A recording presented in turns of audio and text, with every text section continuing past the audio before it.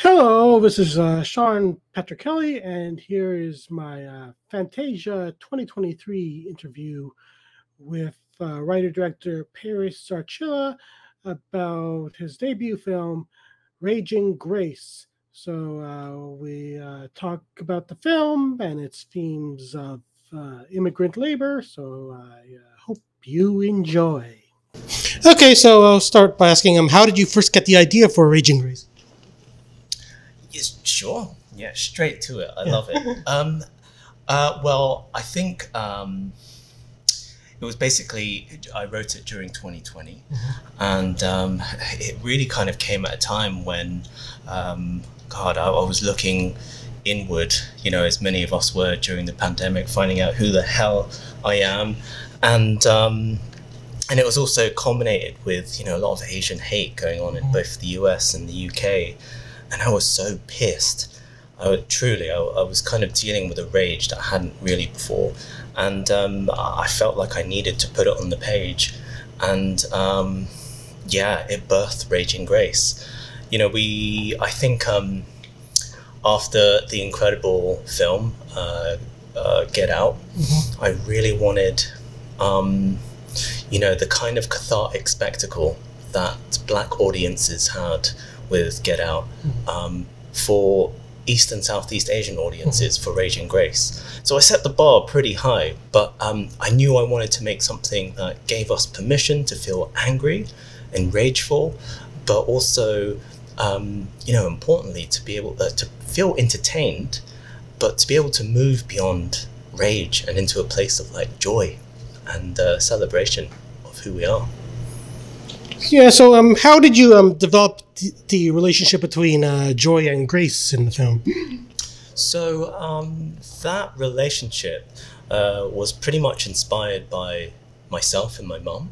So when my mom came to the UK, she was a cleaner and a nanny for a lot of families.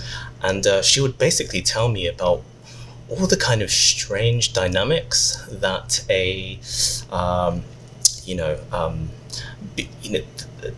being a nanny in a home of a white family would bring, which is often filled with these really strange microaggressions and nuances that were kind of hard to put down. And also, you know, as I got older, you know, my dad worked in a restaurant full time, and there was no one to really look after me at home. So my mom brought me along to her cleaning jobs.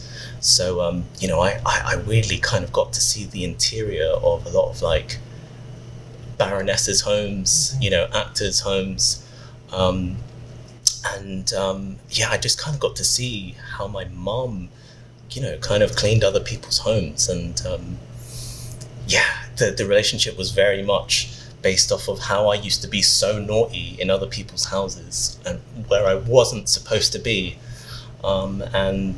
Yeah, I knew that it needed a place within the film. Yeah, so actually I'll probably go into that now. So how would you say Raging Grace addresses like the hypocrisy of these immigrants being relied upon by the elite for service jobs? That's a really good question. I mean, you know, there are so many POCs, specifically Southeast Asians, and even more specifically Filipinos, who they are such a big part of service industry. You know, the nursing industry, care industry, cleaning industry, nanny industry. And I always felt like they were almost an invisible part of society, but served as a pillar of society in so many ways.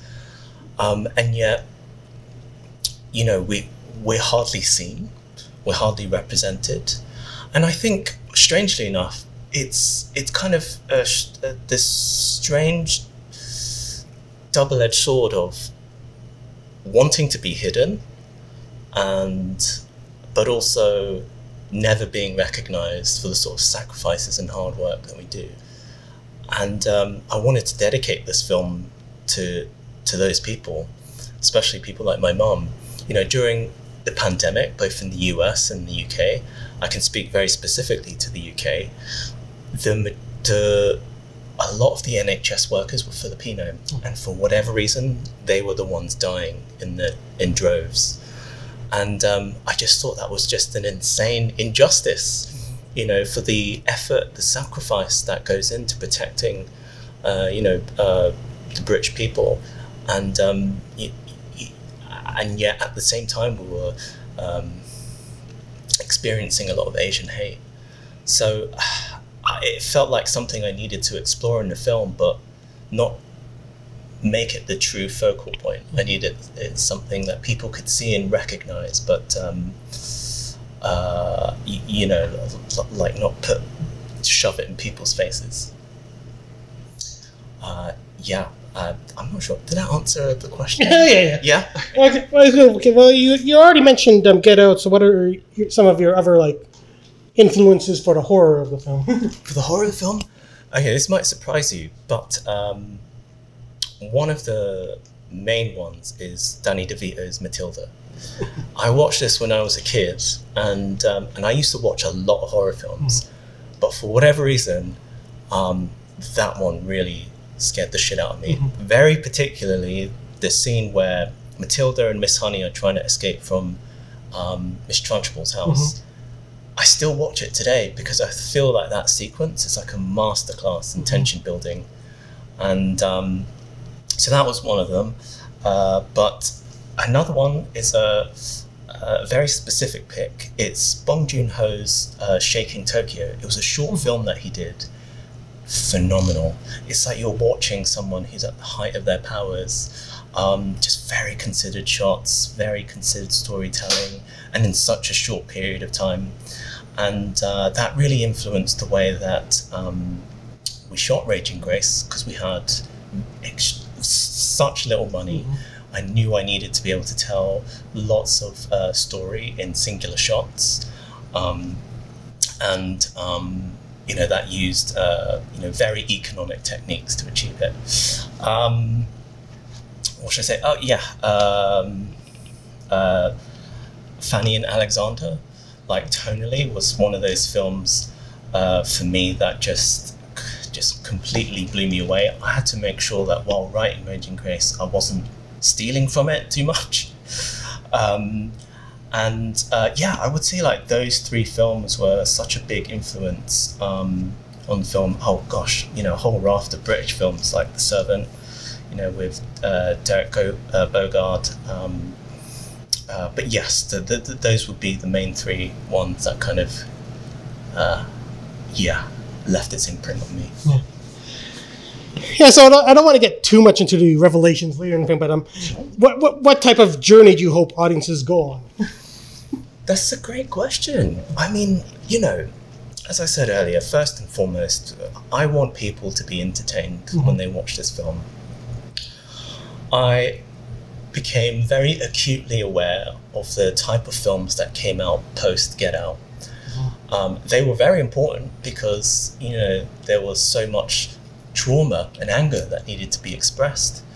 But what I was worried about was that it wasn't giving audiences and us as viewers a chance to move beyond the aggression and the violence. And I felt like so many of us were walking away feeling very fatigued. And I was worried that there was still so much to say, and I didn't want audiences to feel tired when it came to telling more stories about, POCs and their experiences. So I wrote it for two audiences. One, the ones that I would hope would just have a great time watching something that would take them on, a journey that they've never quite seen before in a very familiar kind of genre. Secondly, I wanted my intended audience, which was, East and Southeast Asians or Asian Americans, or, do you know what? It doesn't even matter if they're Asian. It really is just about people who wanted to belong, who wanted to felt like they were worthy of belonging, and wanted to break past maybe like the lessons they were taught to feel hidden, to, you know, just to get good grades and be the good Asian or be the good immigrant, and you know, to let them know that they can be whatever they want, wherever they want, and home is wherever they decide to put their place their hat. And truly, I wanted people to walk away just feeling like it was essentially a celebration. You know, as much as there is trauma and horror in this thing, it's also about joy, you know, and walking away feeling like I just set a light. Okay, I think that's a good note to end on.